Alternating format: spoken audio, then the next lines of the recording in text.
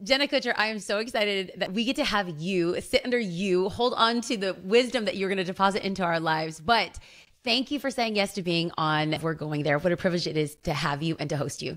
Oh, I'm so excited to dive in today. Okay, so I'm excited because when I looked at your life and I followed the journey, whether through motherhood or your life choices, you're moving from Maui to Minnesota. I mean, there's a lot of people out there that kind of look at your life and say, wow, this woman has it all together. I loved how we got to unpack grit and resilience from so many different angles that we're going to follow that in here today. And so, my twin sister, Jasmine, and you guys talk all things business. And now you're talking to me, which is all things Bible. So we have a Jenna sandwich today on the podcast. This. It's crazy because when I talk to each of you, there's so much similarity, but I know the topics will be different. So I'm ready to roll with you, Bianca. You take me where you want to go.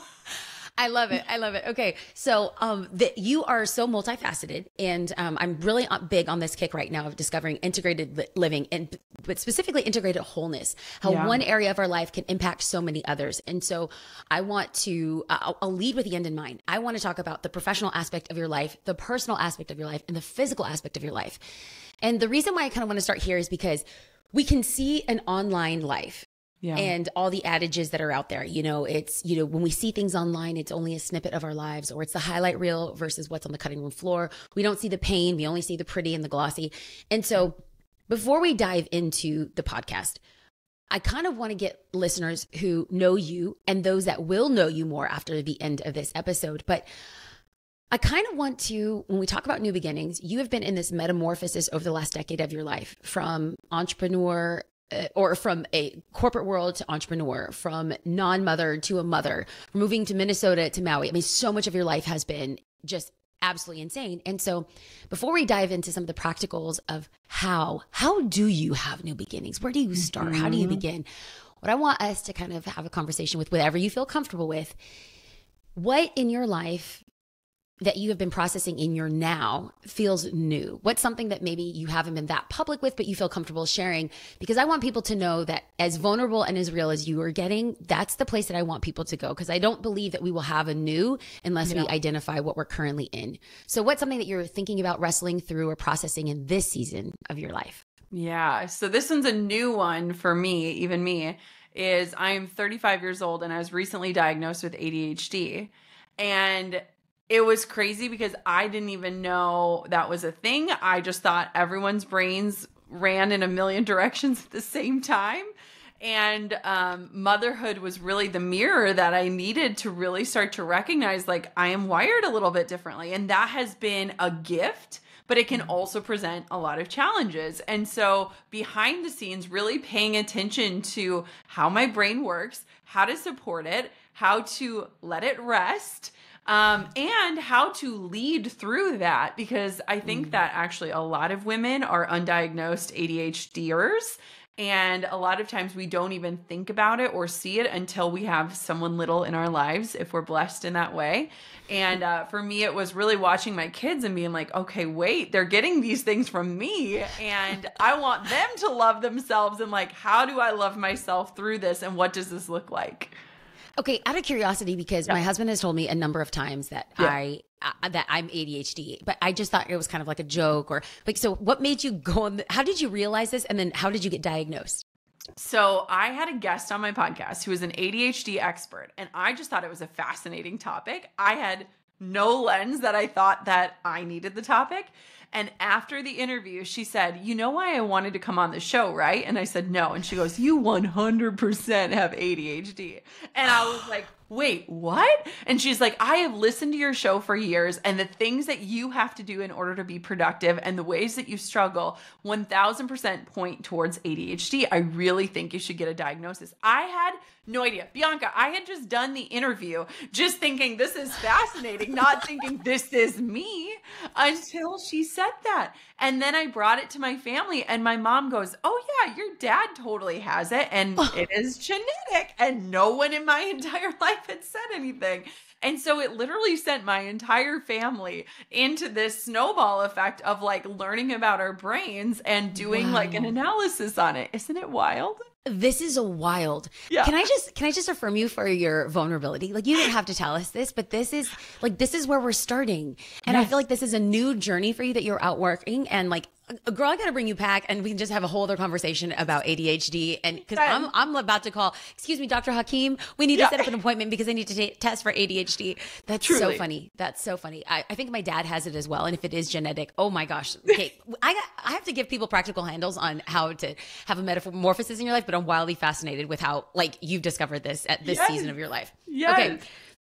So I want to dive into a little bit of the professional aspect. So you went from like the corporate world to entrepreneur, and there are people that listen to this podcast in different ages and stages.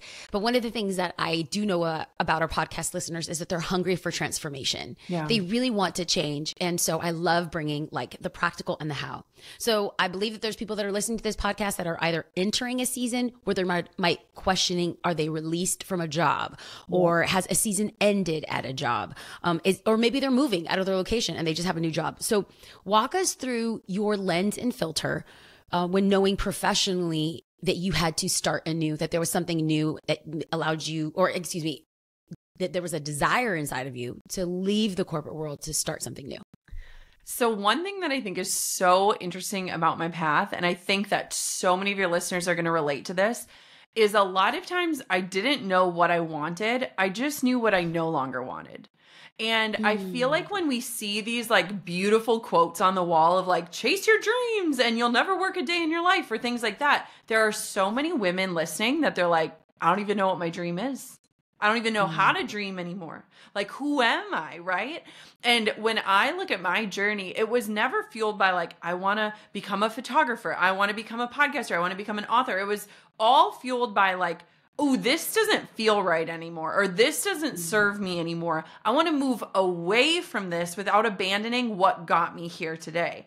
And so when I look at the evolution of my career over the last decade, I have worn so many different hats. My career has gone in so many different directions. I don't even know how to introduce myself any longer. But that is really the evolution and the pursuit of saying, does this feel right? Does this feel good? Does this feel successful? And if the answer is no to any of those things, how do I start to move away from what isn't working and move towards something else? And so for anyone that's listening and you're like, I'm on the precipice, but I don't even know what I'm moving towards, maybe it's time to take an analysis of what you want to move away from. Ooh, okay. Without even knowing where we're going, honey, this just sets us up. Because in order to enter into the new, we can't take with us the old. Yeah. So in your journey, I know this feels old to you, but I know that there's people who won't maybe necessarily know this information or know this aspect about you. But when you were transitioning out from corporate into photography, into podcasting, into writing, like all of this stuff, like what was, you use this phrase, this doesn't serve me. Yeah. So what were the things of the old that didn't serve you? Because I think that people are going to find freedom in you articulating. Sometimes you said something that was really fascinating. You said it was a feeling, and then you realized it didn't serve you. So sometimes we don't trust our feelings because people say, oh, don't trust your feelings, but your feelings could lead you to an understanding. So put language around what were you leaving in the old as you stepped into the new? I'll tell you every stepping stone. So corporate world, I was leaving behind someone else planning my life for me. So when my boss sat me down and said, here is your 5-year plan, instead of saying, what do you want in 5 years? I moved away from that. I realized in that moment that if I didn't start planning my life, someone else would plan it for me. Then when I became a wedding photographer, that was my ticket out of the corporate world, right? But it was the dream for a while until it wasn't. And that was in a season of loss, which I'm sure we'll speak about in a personal level of growing our family. And I realized I don't want to be planning my life out around, or I don't want to be planning my family around my business, right? As a wedding photographer, I was literally giving myself these windows of times of like, here, you can get pregnant now, and life doesn't always work that way. And so I moved away from having to have a job that didn't allow for a human moment and didn't allow me to have the life first. And then, you know, as a podcaster, I like loved it, but I was really missing that like connection of like putting pen to paper and like really speaking about things other than just marketing. My podcast podcast is the number one marketing podcast in the country, but I love marketing because it's led me to this life. And so the book was the extension of the life. I don't want to just talk about marketing funnels. I want to talk about what they've unlocked in my life. And so it's really interesting when I have these moments because it's like, okay, it worked for a while and it wasn't a failure, but it's no longer working. And I think a lot of times we have that like sunk cost fallacy of like, well, I've already invested so much time. If I stop now, it's going to be a waste. It's not a waste if you take it with you, right? And so what's interesting to me is I think a lot of times women, when we recognize something is no longer working, we're so quick to abandon it, right? Like we're like, all right, just fresh start, new beginning, which I love. But I think that we're missing this opportunity to take the gifts and the things and the traits and the ethics that we've learned from one thing and bring it to the next, leverage it, use it as a launch pad. And so it's like figuring out how to make the things that are working continue to work for you while you're in that season of waiting so that it doesn't become a season of wasted. And I think that a lot of listeners might be sitting in a season of waiting or they're wasting a season. And I think that there's this opportunity to say, okay, there are a few things that are good here that don't need to be thrown out. Like don't throw the baby out with the bathwater. And so I think that that's something that I've taken with me throughout it as I've identified these key moments of like, I don't want this any longer. Listen, you're not the preacher on the podcast, but I'm about to get my praise hanky out, honey, because your alliteration is just turning me up. I'm saying, yes, girl, you better preach. Dad proud, okay? That's it. So you could be the adopted Juarez daughter that hails from a preacher. Exactly. Yeah, exactly. That's hilarious. No, this is beautiful. This is absolutely, you're giving practical handles for people. I believe that people are going to walk in and not want to waste the season that they're in. So we kind of alluded to it a little bit, but I think this will transition over into personal beautifully. But with every rebirth, there is a death. And though marketing and marketing funnels and the podcast and the book have opened up a door for your life, there's also been a lot of things that you've had to mourn. And so can we go just a little bit deeper with whatever you feel comfortable with? Yeah. But as you're stepping into some beautiful things and new doors of opportunities and all this other stuff, you experience some sadness and some mourning. I'm a huge advocate that grieving leads to healing and healing leads to the wholeness that all of us really desire. So with whatever you feel comfortable with, can you talk to us a little bit about some of the pain, some of the loss, some of the sadness or disappointment that you felt, even though so much of your life was going so beautifully? Yeah. So it's so interesting. So I've been with my husband. We met when we were 18, and we got married right out of college. We served pizza at our wedding. It was amazing. Pre-wedding photography days. And we, for much of our marriage in the first 5 years, we were like, we're never having children. We're not called to have children. We love life, the two of us. We kind of told our parents like, sorry, not sorry, but you're not getting grandkids from us. And all of a sudden, you know, we had spent so much time and energy and money trying not to have kids that when our hearts started to shift and when we became aunts and uncles and started loving these kids and like seeing people really close to us go through this transformation that parenthood brings, we started to kind of look at each other like, wait a minute, maybe like no, never was just really a no, not now. And so we kind of entered this phase of our lives where we're like, well, maybe we do want to be parents. And wow, we didn't think this was going to happen. And while I was a wedding photographer, I was basically giving myself this very short window of time. So I was like, I can get pregnant between January and March so that I can be done with my first trimester before wedding season and I can give birth and then be back again for the next one. And that was our lives at that time. And as luck would have it, we did get pregnant and we lost that baby around 10 weeks. And it was really weird, Bianca, because in that first loss, I just felt like there was a lot of meaning. Like I felt like the Lord has put this here. I'm going to do something with this. I'm going to like, you know, crush the stigma around miscarriage. I'm going to share it publicly. I'm going to do this. Like I'm going to give a message to this mess. And so a year rolls by, we try again. We're back in that window of time before wedding season, get pregnant again. I'm like, this is the redemption song. Like, this is it. This is a story of how God is so good and this and everything. We go in, we hear a heartbeat. We're like, this is it. We go back. The same thing happened again. And I was crushed and I was so angry, where it was like the first time around, I was like, okay, I can see how this is going to play out. I can see how this will make an impact. The second time I was just straight up mad. Like, this was not the story I was writing, right? Like, I gave you this opportunity to tell a beautiful story and this is what you do with it. And I just remember being like so crushed because I was like, no, God, you're messing up the plot. Like, I laid this out for you and like you screwed up. And I didn't want to show up. Like, I was like, how do you say like God is good and this happened again, right? Like, it just didn't make sense. And so we went through the second one and all of a sudden I like had this like moment because the same thing had happened again. It was 10 weeks again. It was my body didn't recognize it. I had to go in for another surgery. It was just deja vu in the worst way possible. And I remember having this moment of like, something's wrong. Like, something is really wrong. Like, this shouldn't happen again. And I was Googling the chances and it was like less than 1% chance, right? And you're like, you never want to be in that 1%. Yeah.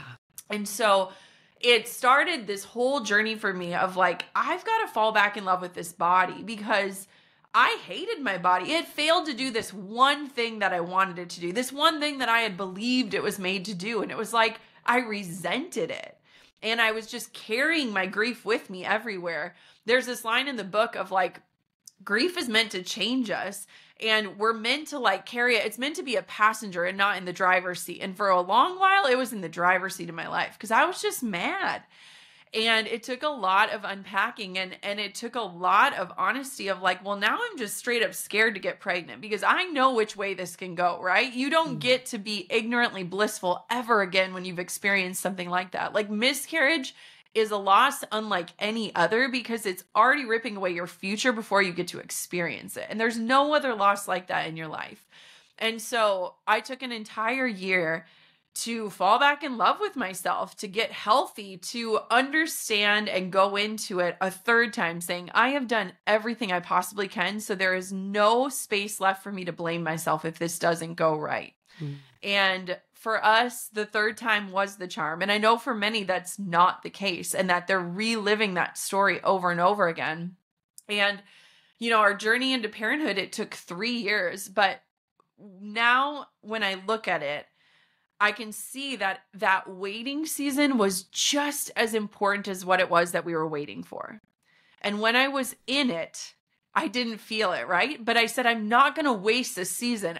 If I want to be a mom, I'm going to use this season to become the type of mother that shows up the way that I want to. And when I look at it now, if I would have had that first pregnancy to fruition, my life would be so different. I might still be gone every weekend shooting weddings, but I recognized the pieces of my life that I could transform in the waiting season so that when that new beginning came along in the form of my little squirmy daughter, I had built something that supported the type of life that I imagined. I don't want to just gloss over what you so vulnerably shared, because what I heard was what a lot of people, men and women, wrestle with, which is body shame and hatred. I heard, why am I broken? I heard, why didn't God come through? Yeah. I heard grief. And I don't want to gloss over that with it, just thanking you for opening up a door of honesty that I think many will be able to walk through. So I don't want to jump from like the dark to light and then go to the Disney narrative here, but yeah, you have become a mom, not just once, but twice over. And this is a beautiful story of redemption. And congratulations, your life is stunning and beautiful. And yes, social media is only a glimpse into our real lives, but it is a beautiful life. Yeah. It is, you're living a very beautiful life. And I want to talk about the now. Yeah. Again, not glossing over the pain. I just want to also focus on how beautiful life is for you as a mother. So as any working mom out there, or soon to be mom, or a single person that's kind of wrestling like you were in the beginning, I don't want to have kids. I'm very happy with my life. As they step into a new role or contemplating a new role as mom, what's been the biggest learning that you've experienced in trying to do? I'm just to let you know, I'm going to let you know right now that I'm not a fan when people say like balance. Yes. Same. Okay, great. So please don't say like, it's about a balanced life. Like, no. I don't know. We call it the blend. So Yes. I can't so if you actually study the origins of the word balance, balance is meant to be a moment in time. So it is no wonder that we hate that we're not in balance, because it's not meant to be maintained. Balance is not a Yes. state that should be maintained. So we should always feel out of balance in some way. And if you do, congratulations, you're a living, breathing human. That's amazing.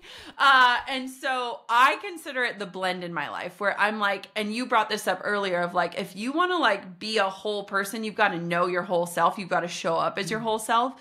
And for me, I'm fortunate enough to be able to blend, career and motherhood and what this looks like. And so the challenging thing for me was feeling like I was half in on everything, right? I suddenly have something that feels more important than this work that I have poured my entire being into. And suddenly this work that once felt so important suddenly feels insignificant, which throws your identity off, right? Of like, wait, does this even matter? Why does this matter? And now coupled with an ADHD diagnosis, it makes sense that my brain feels like it's in a million places at once. And so when I became a mom, I would be sitting at my computer, but I'd be thinking about nursing or nap schedules or did we get the right snacks? And then when I was with my kids, I'd be thinking, I didn't send that email, or gosh, I got to get back to that person, or I didn't finish that review. And so that has been probably my greatest challenge in that. And one thing that I do as a practice, and I invite every listener to do this in your own life, is before I cross the threshold into any room, I take a moment and ask myself, what is my purpose in being here? Whether it is walking back into the house to read a book to my daughter or stepping into my office to do an interview, it's this one instant second of almost like a reset of like, this is why I'm here and this is what I'm going to be all in on. And I feel like when I take that moment to find that clarity, I feel less of that frenetic energy of I'm missing everything and I'm failing at it all. Okay, this is going to free people. I'm not even kidding you. I'm listening to this and I'm like, yes, fix our lives, snatch our edges, sister. Okay, Yes. This is what we need to do. So, you do a 32-hour work week. Yes. Now, I'm listening to that. Yeah. I have 2 teenagers, so it's different life stage, but I'm a pastor, I'm a podcaster, I'm a writer, I travel for work. I'm also a dreamer and I want to create life with friends and family. So when I hear 32-hour work week, I'm thinking there's no way. There is. But clearly there is. Yes. So I would literally fix our lives. Walk us through a 32-hour work week. And then what was actually, before you answer that, before we talk about the how, talk about the why. Yes. What in your life was so chaotic and so frenetic that you're like, I can't do this. I have to parse back. And then tell us how. Yeah. So I am very different than your twin sister, Jasmine Star. And I love that about us. Everyone is. Yes. Everyone is. So one thing that her and I often joke about is in my life, nothing is an emergency. There are very few things in my life that are urgent. And I think that part of our stress and part of this distaste for the lives that we're living is that feeling that everything is urgent and you're just putting out fires every day, right? And so I have learned how to anticipate needs, whether it is needs of my children or needs of my work life in advance so that nothing is urgent. There is no reason somebody should call me on a Friday night. There is no reason why I should get a text on a Sunday about anything in work because none of it is urgent. And I think often we have to bring ourselves back and say, what is this work doing and who is it for? And unless there is a true emergency, it can wait. And I think there is a lot of discomfort in stillness in our culture. I think that is the reason why we take our phones with us when we go to pee. We can't even be alone with ourselves for the 20 seconds it takes to go to the bathroom, right? We don't like to be alone with our thoughts because stillness will often bring in these questions of like, is this it? Like, is this my life? Is this what I worked so hard for? Is this success? And for me, when I look at work, I'm very different in this way. I work to live instead of living to work. And I want my life to feel successful, not look successful. And you kind of brought this up at the beginning, but I think that a lot of people are living these lives that look amazing, but feel like crap. And there is this great disconnect in what the world sees and how they present it versus how they feel at 3 a.m. when they're alone with their thoughts and the house is finally quiet. And so when I think about work, Like, I love the work that I do because it gives me the life that I have. And I think that a lot of people in today's culture are living to work, and their success is based on their output, and their worthiness is found in their output and what they are putting out into the world instead of what they're putting into their own lives and into the next generation's lives and into our communities and the work that people will never see. I think that when you frame it like this, you're making it sound really easy. Yeah. So let's speak to what people are thinking about why they can't. Yeah. You've been talking about this. You are implementing it. What are some of the reasons that you've heard the people like, oh no, I can't do that. I can't take Fridays off, or everything is urgent. Yeah. What's the threshold for what is urgent? Yeah. I mean, can it be solved on a Monday? Is a great question. One thing that I have really had to come back to is boundaries. So I think especially for women, we feel like boundaries are isolating, right? Like it's keeping things and people out of our lives. But in reality, boundaries are keeping us in our life. And we've all heard the analogy of like, put on your oxygen mask before you put it on others. And yet we look at boundaries as this enemy when really boundaries are there to keep us in what we say matters most. And let me just say, it is a privilege to be able to say, well, I'm just going to take Fridays off to be with my family. Not everyone can do that. I recognize that and I get that. But at the same point too, are you creating urgency in your life where there could be ease? One question that I often ask myself is, what would this look like if it were easy? Because so often we are so perfection based that we procrastinate or we overcomplicate so that we don't make progress. And then we berate ourselves because we're not making progress, but we're not showing up because we want to wait till we can tie it all up with a pretty bow, and life doesn't work that way. And so what would this look like if I wanted to make an impact, but I wanted it to be easy? What would this look like if I wanted to mother, but I wanted it to be easy? What would this look like if I wanted to lead a team or lead a church or lead a family, but I wanted it to have a sense of ease? And a lot of times when you start to remove the excess, the urgency melts away. The urgency are these things that we are putting on ourselves, deadlines that are arbitrary, that no one else knows or cares about, that don't actually exist, but we're just putting them on ourselves because we're following the pace of culture. Listen. Okay, first of all, you're coming for me. You're reading my mail, and you don't know this, but my word for this year was ease. I love it. I don't live in that place. But all my mantra, my mindset has been the words of Jesus: come to me, all who are heavy laden and burdened, I will give you rest, for my yoke is easy and my burden is light. And so this is a reminder, because I do think I do create frenetic. To me, in this very displaced understanding, frenetic feels like movement. Yes. And if it's not crazy, then we're not moving fast enough. Yes. And I'm just like, where did I get this mindset from? Yes. This is trash. Like, Yes. it's literal trash. So this is such a great reminder. There's so much more I want to pick your brain on, but I do want to end with, we've talked about the professional, we've spoken about the personal. I do want to speak about the physical, because I just want to acknowledge and highlight, as someone who has wrestled with my weight and my body image for such a long time, so much of what you have been transparent and honest on has been your body. You had said that you had learned to fall in love with your body during the loss of your first two born children. So oh man, see, I feel like this is a whole other podcast for another day, but we're going to stay here. We're going to stay here because it's important. Got this. What were some of the things in this metamorphosis, in this new beginning of you learning to love your body, that someone can hear and apply to their life now? Yeah. I think that a lot of times we treat our body like the enemy when really it's our best friend.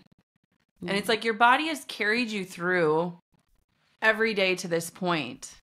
And one time I heard this example of, like, if I were to give you, Bianca, one car and I said, you get this Mustang for the rest of your life, you better take good care of it. It's the only one I'm going to give you. You better believe you'd be getting your oil changed. You'd be cleaning out the McDonald's wrappers. You'd be taking care of that thing. But yet we don't treat our bodies in that way. We don't look at it in that way of like, this is the one thing I have. It's carried me through my worst days and it's carrying me through my best days. And it's interesting because literally for a decade, I have shared about my body. And I think that so many women don't even step up to the starting line because we've already disqualified ourselves from the race because of things that we've told ourselves about how we look, our weight, the size on the label of our clothes, our skin color. I mean, there's everything that we've written out in our own narratives of why this won't work for me. Why not me? And I think that so much of our lives are so much of our thoughts are occupied with what we look like and not what we feel like. And it's crazy because I genuinely have loved myself at every stage. When I look back at photos, I'm like, that woman thought she was beautiful.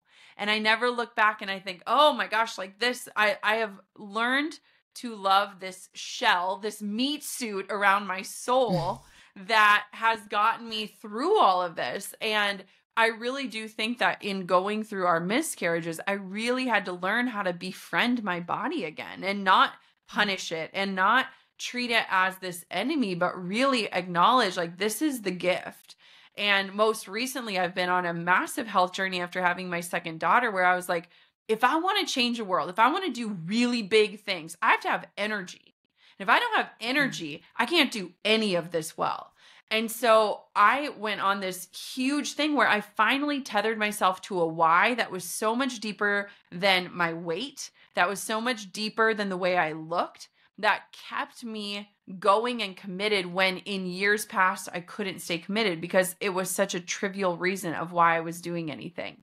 And so it's been this amazing journey. And I've just recognized that like when your health comes first, it feeds into every aspect of your life.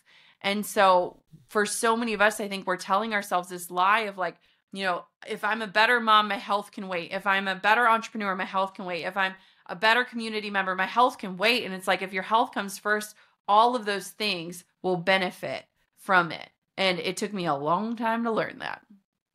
Well, we get to walk in your wake and learn from everything that you've learned. And what you are doing is you're cutting down the learning curve for us. You are giving us practical handles to hold on to. As we wrap up this podcast, Jenna, let me just say one more time, I'm so grateful for your time because you have 32 hours in your work week and you gave us an hour. So thank you. As we wrap this up, we take a look at the last decade of your life and so much that you have worked hard for and also so much that God has blessed you with. For somebody that is hearing this and feels like, I'm ready for that new beginning, what's one word of encouragement that you could send us off with? Yeah, I would say that it's never too late to begin and to not overcomplicate it. If you want to become a writer, write. If you want to start a podcast, speak. If you want to show up online, hit record. I think a lot of times we want to show that we have it all together, but I think that when we connect over our messes, the message is just amplified on a whole new level. And so if you can be the reason why someone can say either me too, or I thought I was the only one and I'm not alone, that is your gift. And the only way you can do that is to let people under the hood like we went today and to show people the mess. Because I really do believe that your mess can become your message, but it only happens when you show up. I so appreciate you. I'm sending you so many blessings. Thank you for your honesty, your transparency, your vulnerability. And from one ADHD survivor to another, I appreciate all your words. Family, you can follow Jenna at Jenna Kutcher online as well as jennakutcher.com. But her book, How Are You Really, really goes deeper. And I'm so appreciative of everything that she's putting out there. There's resources that are free and available on her podcast, as well as following her on social media. She's very open about the things that she's learning and she wants to share them. So if you enjoyed this podcast, will you tag at Jenna Kutcher with where you're listening to and what you're walking away with? We are nosy folk and we like to know. Thank you for listening to the podcast and we can't wait to join in next week.